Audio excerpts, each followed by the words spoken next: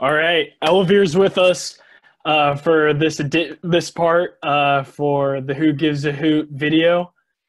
Just a couple quick questions for you, Elvir. First one is you're coming from Europe playing soccer, and what drew you kind of back to the United States to want to play professionally again? Yes, I mean, I was over in Europe. I was in Slovenia for a year, and then most recently in Germany.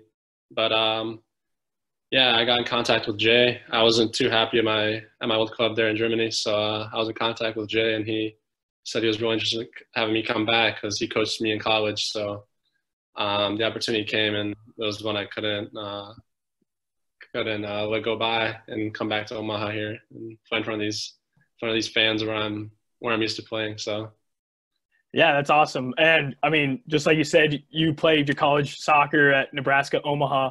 And during that time in 2018, you got your first cap for Bosnia, your home country. Right. Can you just talk about those moments and what you felt like when you got to put on the Bosnian jersey when you guys played against the United States that time in 2018?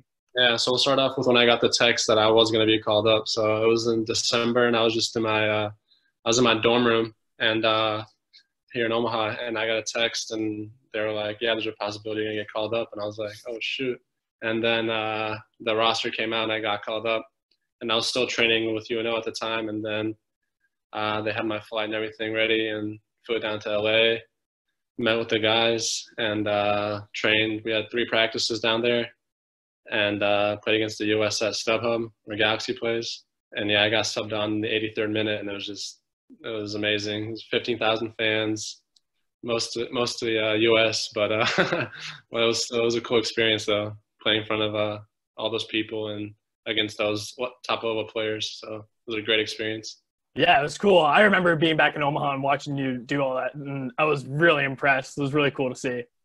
Yeah, thank you. So 2 more questions. One more about your time in Europe. So a lot of Americans don't know anything really about Slovenia soccer or even like lower tier Germany soccer. But what's one like misconception or something that a lot of United States soccer fans don't know? Yeah, I mean the level over there, especially in Slovenia, it's the first division. Any first division in Europe is a top level, so it doesn't matter what country it is. If it's Slovenia, Slovakia, Czech Republic, Bosnia, Croatia, doesn't matter. All those first division teams are top teams, and they're getting looked at by all the top 5 leagues like England, Germany, Italy, all those big clubs. That's where they're looking at. They're scouting those players. But yeah, the level is super high. It's very professional. So yeah, my experience in Slovenia was very good. It just unfortunately came to a bad ending. But yeah, my time there was amazing. Awesome. And one last fun question for all of us. You know Jay Mims probably better than anyone else. Can you give us some funny story to let us in on who Jay Mims really is from your time at UNO? Okay. Funny story about Coach. I don't know.